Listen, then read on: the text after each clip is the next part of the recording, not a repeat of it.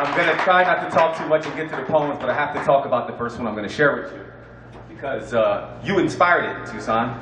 And, I wrote it when the school board of Tucson Unified School District, not the cool board members, because we have one of them in this room, but the other ones decided that they were going to try to take away ethnic studies and, like, I don't know, a school taking away books. That just sounds stupid. So I wrote a poem about it.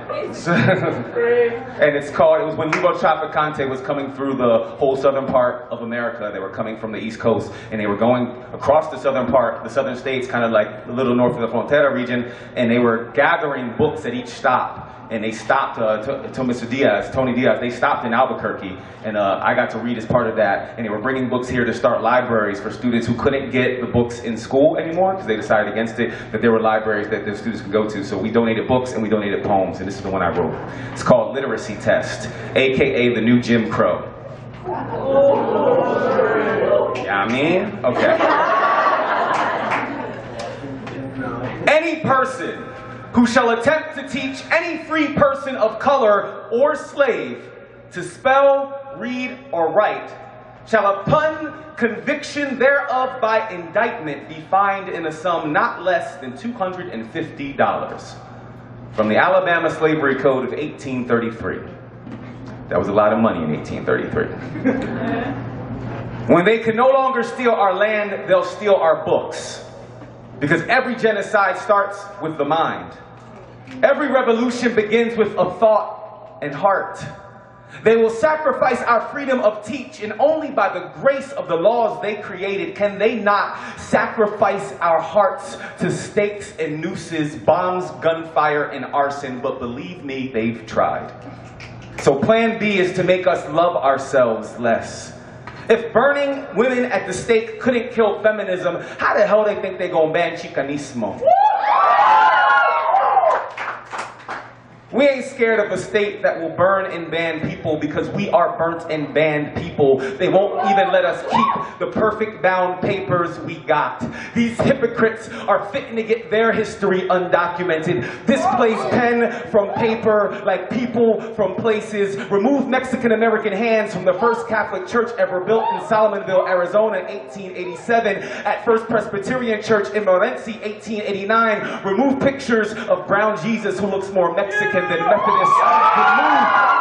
Remove the Immaculate Heart of Mary Church we built because we were tired of being forced to listen to Mass in the basement of St. Mary's. Erase the deportation of 1,000 copper miners on strike in Bisbee, left on a train car in the New Mexican desert by vigilantes with no food or water. A government that so badly wants the history of how we got it to be forgotten that they will remove fingerprints from a crime scene. Remove Cesar Chavez's birth from Yuma. Remove Cesar Chavez, Gloria Anzaldúa, Tomás Rivera, Luis Valdez, Martín Espada, Isabel Allende, Rudolfo Anaya, Rodolfo Acuña, and Gonzalez. No Elizabeth Martinez, not even in pictures. No Mexican white boys and no women hollering Creek. No Sherman Alexie. Just like Pocahontas and John Smith, Thanksgiving and bullshit, the Lone Ranger and Tonto will not fist fight in heaven, they will hold hands.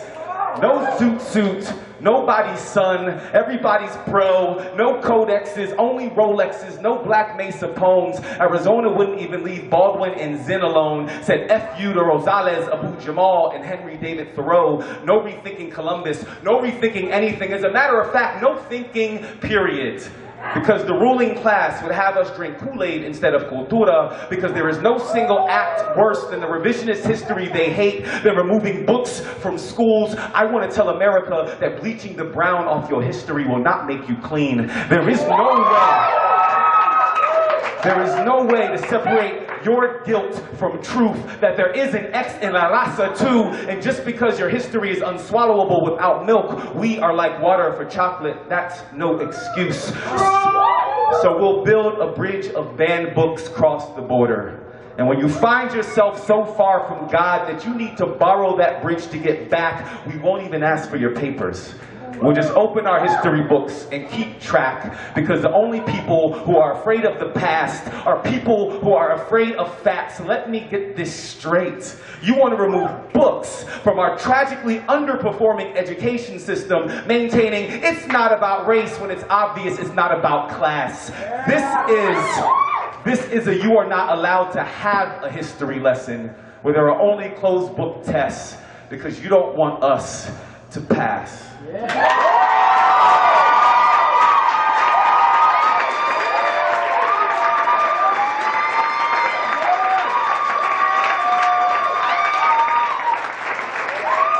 guys made me write that. You guys made me write that. We were in New Mexico watching the whole thing go down, and we were like, yo. And I got to meet some of the students, came through the Albuquerque Peace and Justice Center, and I got to meet some of the students who handcuffed themselves to the desks, and I was like, you guys are my heroes. I write poems about people like you. You guys are awesome. So I'm glad you guys liked it, because I'm honored to share it with you, because you guys did me the honor of standing up for yourselves. Which is fucking awesome.